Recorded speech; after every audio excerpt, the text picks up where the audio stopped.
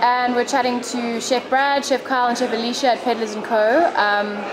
About the new Volare menu and the changes to a very cool section of Peddlars. So can you maybe just describe to us how the menu's changed and what it sort of entails? Sure. Well, just, so for a long time, Volare was sort of strictly Italian, and we've gone ahead and made some changes on decor and our menu approach. And you know, the evolution of food and menus is fantastic because what happens is you get to read your customers, you get to get a good idea of what you can do and can't do in your kitchen or the space that you have. And what we realised is that we need to go back to our roots, where we all come from. And that's sort of like a finer sort of cooking and a finer technique that we're using, but still going back to that sort of like classic bistro style. It's simpler, but we're still using the best possible ingredients. We're using rad techniques. I mean, Alicia's joined us now, and our desserts have gone sort of to the next level, you know. And Alicia's approach is much the same as ours. So we use the best possible ingredients that we can get. We try to keep it simple, just sort of focus on the ingredients itself, and just making sure that whatever we use,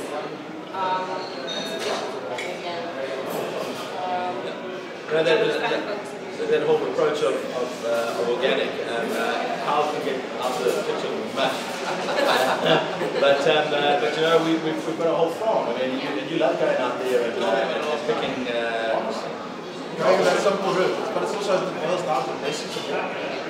Using very little, but this value for money, everything essential. For example, oh, look at this, it's 5. Taste in your mouth, it doesn't feel like it's just 5 things. And yeah, so look at it. And some keeps it very clean, everything is smooth, and everything comes together. But then you've got your classics, but it's not classic. Let's take something very modern. But it was again like what can we twist this, how can we change it? What appeals to that guy? Yeah, we want that wow factor on almost every single dish, you know? South Africa is traditionally a steak and potato or steak and chip culture, you know, and we don't mind doing that at Volare. We really don't, you know? And what's nice is because we've moved out from Italian, we don't mind doing that steak and chip, but if we're going to do it, we're going to do like next level steak and chip. You know, we're going to know exactly what potato we're using, and we're going to do it differently. Maybe we're not going to do hand cut chip. We're going to change the idea of what we do. You know, the steak's going to be the best we can possibly get. You know, sometimes we'll simply grill a steak. You know, medium rare, medium well, whatever you want. We're happy to do it because we're buying a great product. But then, yeah, every now and then we want to take something, we want to cook it sous vide for 72 hours.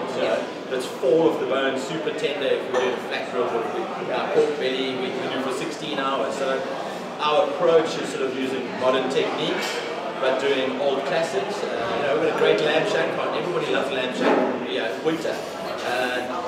And it sells and it moves, and that's what people want, that's what they enjoy. And then every now and then we'll throw in a couple of the interesting things that I love, a little lamb's brain sandwich. Not for everybody. But for the sake of that, can we get not for Alicia. anybody? But you know, we want to push those boundaries and make people understand and know that that's what we're doing. But then the nice thing is just the black one. I think it's stuff. So you've got a set menu, black one. I can sell it, might not sell, but I get to express myself with maybe everybody can come. You don't specific. That's not you. That's anybody. That's no longer set in stone. Let's play. What can I do? What can I change? What can I experiment? And like I was saying, it was close to bottom once upon a time. I experimented shift, and that's why I got that freedom. I can play, I can have fun. And I get the action out of those things. Meet and greet, you can see who's here. What do you want? What can I maybe do for you so you can come back and follow? How can we make everybody else happy? And then you're on for perfect desserts. Like it was posted once from that. Yeah. Yeah, listen, that chocolate fondant is like, it's next level stuff, you know, that is, I mean, you've got to follow into that, not to mention your cheesecake. I mean, yeah, when I said, well, let's put a cheesecake on for me, it's like, cheesecake, you know, I mean, how cliche can you get? You know, but it's ridiculous, it's absolutely insane. Absolutely, and like Kyle talked about the blackboard situation, I gave them a cheesecake mix and I was like, what can I do with this? And I was like, oh, let's just mix apple crumble with apple pie and cheesecake and sort of come up with an hybrid, that's not what you said. You said it was a menage a trois of I didn't want to say apple menage. crumble and apple pie. That's what you said. So yeah, a menage a trois. But and it's stunning, and people come back for it. And that sort of creative space is why I love working with specialists, because I can just sort of come up, sleep one night, dream something, and wake up the next morning and pray to be like, go for it. So that's especially why I love it, that I can just talk with my food. And you kind of hit the nail on the head for Volare is that we're not limited and bound by one style of cuisine or world cuisine, you know, where we were Italian, you know. We're now got influences that we can use from all around the world. I love those Asian influences, you know, sweet, sour, salty, spicy, umami, bitter, you know, I love all of that stuff. And we're not limited or bound by anything anymore in Volare. We can do whatever we like. And we are doing that with our customers in mind to know, you know, we're not doing things that are going to push people away. We're doing things that are going to attract people and pull people in.